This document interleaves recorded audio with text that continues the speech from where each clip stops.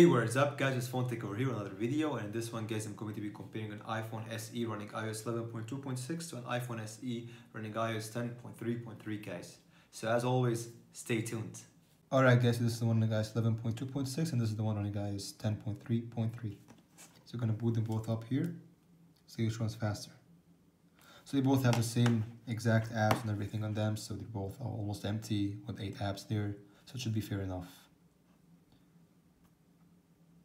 So the SE comes with 2 gigs of RAM, A9 chip, clocked at 1.8 gigahertz, and yeah, so okay.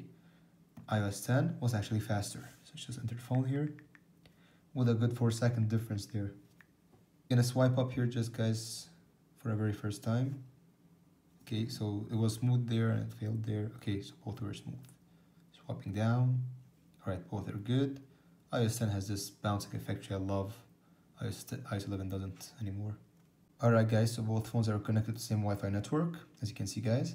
And they are both at 100% with on airplane mode. Just gonna make sure the bright is about the same. It is. Alright guys, so let's just start here. Nothing in the background on both. Let's go for calendar here. What's faster on iOS 11? Photos, 11.2. Camera was faster on iOS 10. Maps, I'd give the edge for iOS 10 here. Clock, faster on iOS 11. Weather, iOS 11 too. So everything with talk apps is actually faster on iOS 11. Good stuff there. Wallet, slightly faster on iOS 10 I think. Going for the phone dialer. Okay, faster on 11. Good stuff there. Safari. A little bit faster there as well. Messages guys, was about the same. If you ask me, iOS 10 was even faster because it loaded the entire thing. So settings, about the same. Maybe iOS 10 was slightly faster. Going for videos, about the same guys. Let's go for third-party apps now, and let's go for Geekbench. So it was faster on iOS 10. It will benchmark. Again, faster on iOS 10. So third-party apps definitely feel are faster on iOS 10. So Instagram guys, this one was faster on iOS 10 as well. Going for Subway Surfers.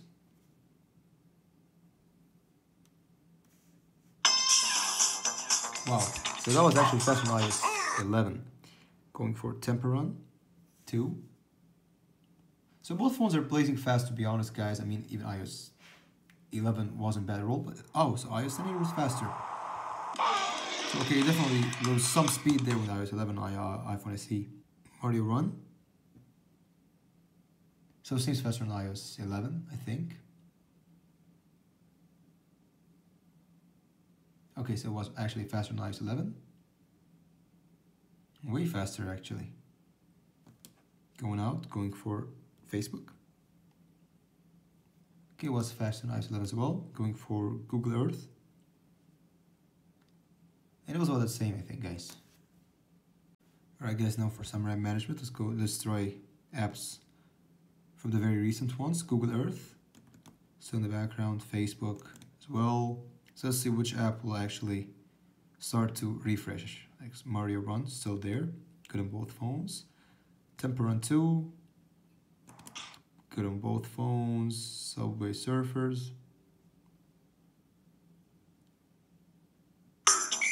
Same thing here. iOS 10 should be better than iOS 11 when it comes to RAM management. Going for Instagram. Okay. Both are doing great jobs now. Going for Antutu benchmark. Great job on both devices. Going for Geekbench 4. So both devices are doing great job. Going for videos. So now it's a draw and going for settings. Alright, so it's a draw till now. Both phones aren't failing with any app, so going for messages. So great performance till now with RAM management. I'm surprised here. Going for Safari. Wow, that's great. Going for phone dialer.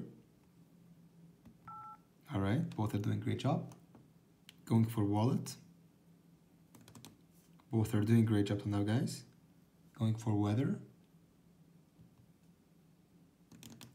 So amazing performance there. Both phones are solid on both iOSs here. Going for clock. Amazing. Even with iOS 11, it's not a bad at all on the SE. Going for maps. Nothing refreshed till now. Really great performance there. Photos. Wow. I'm really surprised, guys. And then going for the calendar. So guys, both phones kept everything in the background here. It's pretty amazing, guys, to be honest. Alright guys, so now both phones have nothing running in the background. I'm just gonna go for a Geekbench 4 test, CPU, and run benchmark. Alright guys, so the scores are about the same. The iPhone iOS 10 got a slightly higher score on the single core only, whereas this one got a better multi-core score. So guys, it's about the same, to be honest. So no performance drop or anything in Geekbench on iOS 11. That's a good thing here. And now finally for our final thing, guys, into the benchmark. And just gonna start a test here.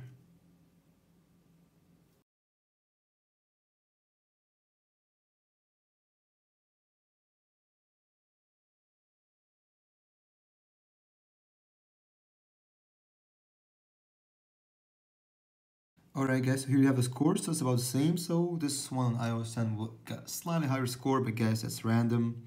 So it's identical, guys. RAM was even better here, but it makes sense because this phone, guys, has more RAM for some reason. I mean, if you enter Geekbench here, this one has 1.97, this one 1.96. So yeah, it makes sense that this phone actually had a higher RAM score, but not that much though. So the scores are random, CPU was slightly better here, so yeah. Alright guys, so that was a comparison between the 11.2.6 and 10.3.3 on the SEs, guys. I want to say, guys, that the performance was about the same, RAM was identical, management, so even with iOS 11.2.6, pretty decent. Some apps were slightly faster, third-party apps were slightly faster on the 10.3.3 though, guys.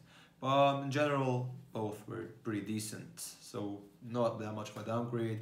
I'll say, guys, that this phone on 11.2.6 has a higher wear level, so this one has a 100% battery life, where this has 90% wear level, guys, it's 10% here. But the thing is that Apple doesn't throttle a device with 10% wear level, guys. But if you check the comparison with Antutu benchmark, this phone lost about nothing. This phone lost a lot of percentage there. So if you guys like the video, subscribe for more content, and peace out.